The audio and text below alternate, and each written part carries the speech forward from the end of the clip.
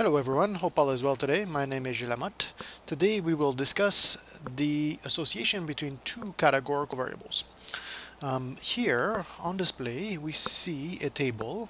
This is 386 female subjects which were cross-classified according to their cholesterol level and their age.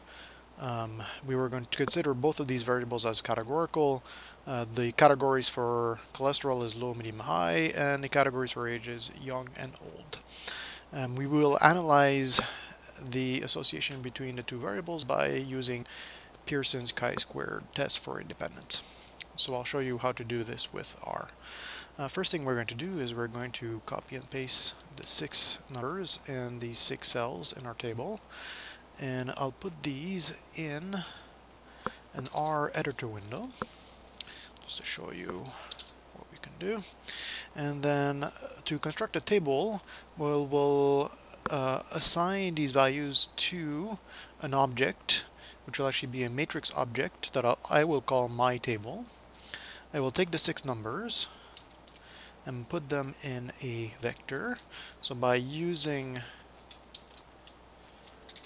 the function C, which is combining the values, we are constructing a numerical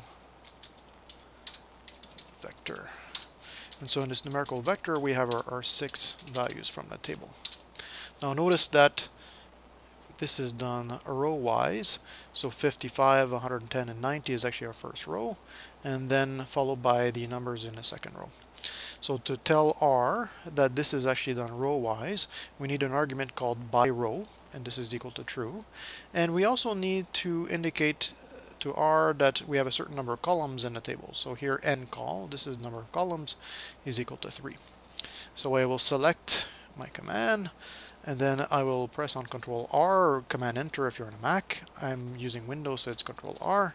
And then as I go to my console, I will see that my command has been submitted, and then I can display my table.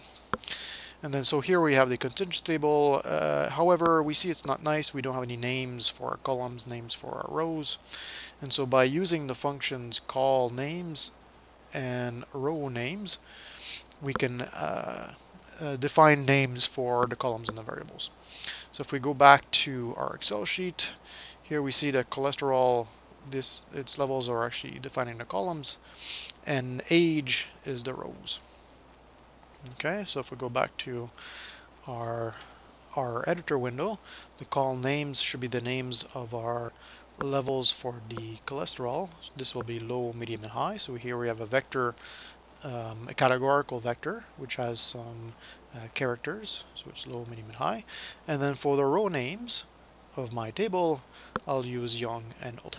Okay, so I'll submit these, and then we go back to the console.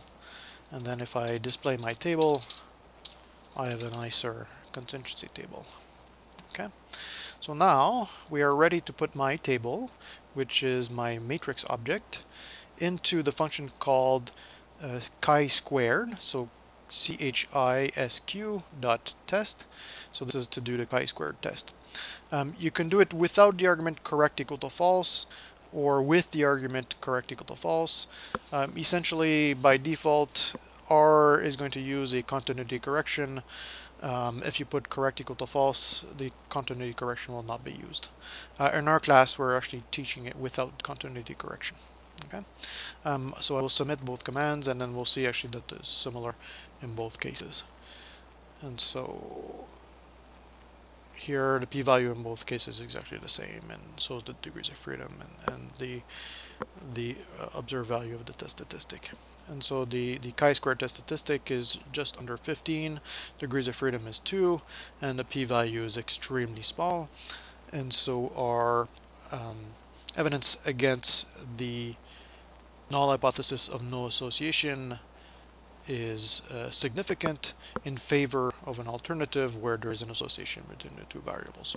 Okay, and so once we identify that there's an association between the two, we should actually try to describe it. This could be done with a bar plot, which I'll discuss in another video. Okay, so that's it for contingency tables and using Pearson's chi-squared test with R. Have a good night.